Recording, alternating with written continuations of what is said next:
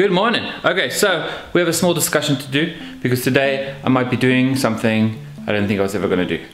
But I hope everybody's well, hope everybody's good, and this is going to be a little bit of a vlog. I'm working today, but I'd like to discuss something that I didn't think I would do, but I'm probably going to do today, and I'm kind of okay with it. So yes, like I was saying, I didn't think I was going to do this, but it's come to the point where I don't think I need my 5D Mark III anymore, and I'm looking at selling it. So there's a guy coming to look at it today, and I think if he's happy, I'm just going to let it go. So two reasons is the value of the camera is kind of deteriorating because of time, and I mean the Mark IV has been out for a while, and because the way I've been looking at my work has changed a bit. This just seems to be one of those things that needs to happen. So yeah, that she is. I've had this camera for at least, I don't know, I'll go work it out, but it's been at least 4 years probably. I had it from new, so it's only been with me, and I've really looked after it and stuff. It's obviously got its few like scuff marks from putting it down on the table and stuff, but other than that, it's been very good. I've never had an error message in my life. I've never had anything pack up on me in my life, so it's really been good. But things change, and I have a new camera I'm looking towards, plus I got two for the video, so I think I'm good. Kind of scary to let go of the camera that's kind of built up everything you know, but it's good, I think. Anyway, I'll discuss this more with you later.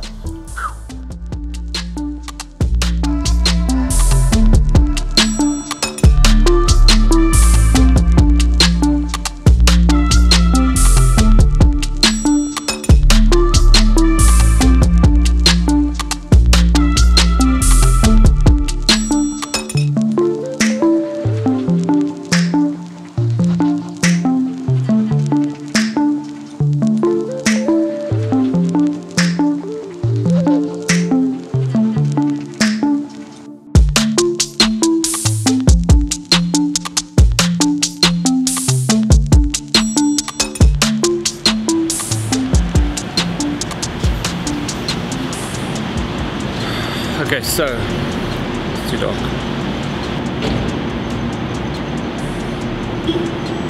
So let's discuss. So first things first, I've got a bit of time before I work because they told me to come earlier than I'm supposed to. So here I am filming some more video. This baby in its box because I might sell it later. The main issue with this camera, and probably the reason I'm swapping, is I've always been looking for a smaller system for my work, right? But nothing's ever been able to keep up with this thing. So yeah, like problem with it, it's super heavy, it's super big.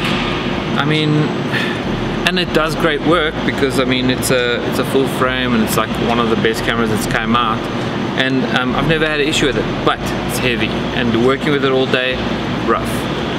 And I've tried everything from like Fuji systems and the Olympus system, and both of them are awesome, but they don't cater to everything I do.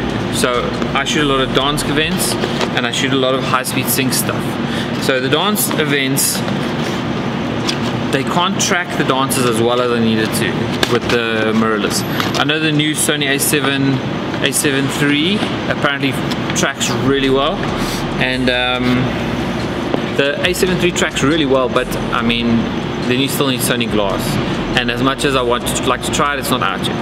So maybe, but I mean, for me the only thing that tracks really well is through the mirror, so I need a mirrored camera, right? But I'd like something small, which kind of is the problem, and that's why I was stuck with the 5D, because low light's good, everything's good. But then what happened is I needed something to vlog with and to do these videos with, and I didn't want to use my 5D because I have to interchange between two. So I got a Canon G5X, and it was awesome. But I didn't like that it had an attached lens, which was good for some stuff, but I mean you can't go as far, right? It was tiny. It probably weighed as much as this camera, which is the SL2 I got the other day. But it didn't have as much variety. And the other reason I wanted the camera is I don't like taking my 5D out with me to like walk around with my girlfriend at an event or like family stuff, because my 5D is a work camera. So I tried not to use it much, which is stupid because now it's lying around there and I'm not using it and it's not making money and it's not being used at all. So I wanted something else. So the G5X was supposed to do that, but I didn't enjoy using it, so I left it home most of the time. So eventually I sold it. I decided I need a second body, so I bought the Canon 77D. Where is it? Which is this baby. Right, so this is what I bought. It's very light. After all my research, it's pretty much this is an 80D in a cheap like hard plastic body. The only other thing it can't do is it can't micro adjust your lenses, but because I'm shooting with LCD most of the time, it doesn't matter. And then I have the mirror as a backup for events. So I've done some dance shoots, yes, some, and works great. I shot up to 3200 ISO, a little bit of grain, pop a little bit of noise reduction. Okay. So I don't know, I really like this. It's super light. This is probably half the weight of the 5D. Small, I mean, people say it's too small, but I mean, it fits my hand pretty well and I've got big hands. And yeah, I mean, the flip out screen is really cool. I like using the face tracking for portraits with people that are a bit shy and they don't like you kind of holding the camera. It feels a bit too much like pressure. So this is really good. And since I bought it in January, I think I've used my 5D twice. On a wedding once as a backup camera and at an event once as a backup camera. Other than that, I take this everywhere. If I have a portrait shoot, if I have a dance shoot, if I have anything, I take this because I like using it more. I actually like taking this out, so that's why I kept it. Then I thought, let me buy a second one, but that's maybe a bit overkill, and it's a crop sensor, which makes me nervous because I actually like it in the full frame. So 16 Mark II is what I'm trying to organize so I could test it and use it a bit. And then I've been looking for a SL2, which is this one, the Canon 200D, which does the same video as this one. It has 9 focus points in the mirror, which is horrible, but with the camera it's only going to be used for video and using the screen, so when my girlfriend's taking candid shots at events and stuff. So, I mean, that's what it does. This camera and that camera is about, maybe a bit bigger than that one, but this one's got like over 40 points of focus. How many points does it have? A shitload. So I don't know, this camera does everything I need it to do, even low light stuff. And then I don't like buying new stuff. I like buying secondhand stuff off someone, even though this one was new. But this one was 10 grand and at 80D 16 grand for the same thing. It's just plastic, which makes it lighter, which is good. So that's that. It does great video, and I've been enjoying the dual pixel autofocus, which is filming my face right now.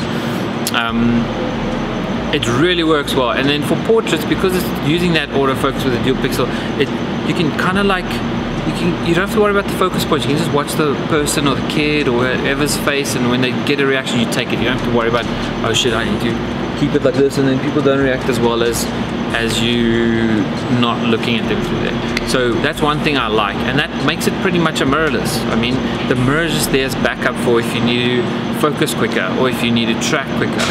So, I mean, awesome. If Canon could introduce eye autofocus like the Sony, I just think we can. And then the best part about Canon is I've had Canon all along, so I just kept the lenses. I mean, if I get a Sony, I got to get an adapter, and then it's going to kill my focus speed. And then the Fuji has a X-H1, which apparently focuses better and focuses really well, but it's the size of a 5D or the weight of a 5D. So what's the point then? These two, plus all the lenses in my bag, is worth less than the Canon 5D Mark III's body, which, I mean, for the, maybe it's this much better quality wise, but this much is not worth 4 times the price. I'd like to eventually find a 16 Mark II to play with, see how much it compares to this one, and if it's better, I'll get one as a work camera. If it's the same, I'm gonna get another one of these. And that's just my methods. I kept the 5D till now because I was worried I'd need it, and I did everything. I did a wedding, I did a dance shoot, I did portraits, I did commercial work, I did product, all with this camera. Never once did I need that camera. So it's probably time to let it go.